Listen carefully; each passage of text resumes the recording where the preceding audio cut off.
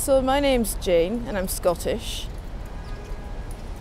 And I've got a really complex relationship with the idea of home. It kind of depends it depends who I'm talking to about it. I'm from Scotland, but I haven't lived there since I was 21. Then I lived in London and then I lived in Cambodia. And so sometimes if people ask me where my home is, I'll say it's London because that's where I live right now. Or people will ask me where I'm from, and I say, well, I'm Scottish, but I live in London.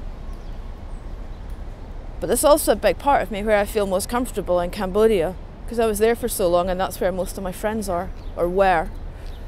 So there's this kind of complex idea of where is home, or is home a state of mind? Because I really miss Phnom Penh a lot of the time, but then the people that I knew in Phnom Penh aren't there anymore. Actually, more of them are in New York and in London than anywhere else.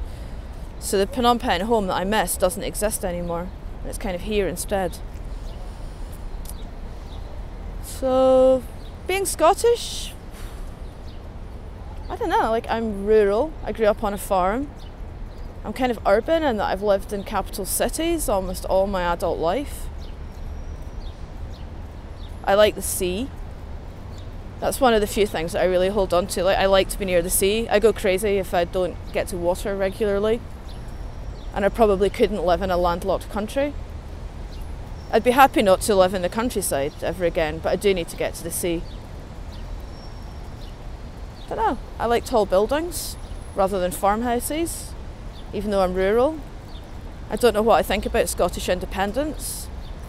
For me, it's more important to be part of Europe than it is to be part of Scotland. So I guess I'd say I'm Scottish and European. British isn't really important to me at all. I'm from the south of Scotland, so I don't speak Gaelic. I've never spoken Gaelic, and it wasn't until about a year ago that I found out that Gaelic had ever been spoken in the area where I'm from. Apparently it was systematically removed about 100 years ago, but nobody I knew spoke it. I can speak Khmer. It's a kind of funny part of my identity. My second language is a language that's only spoken by 10 million people.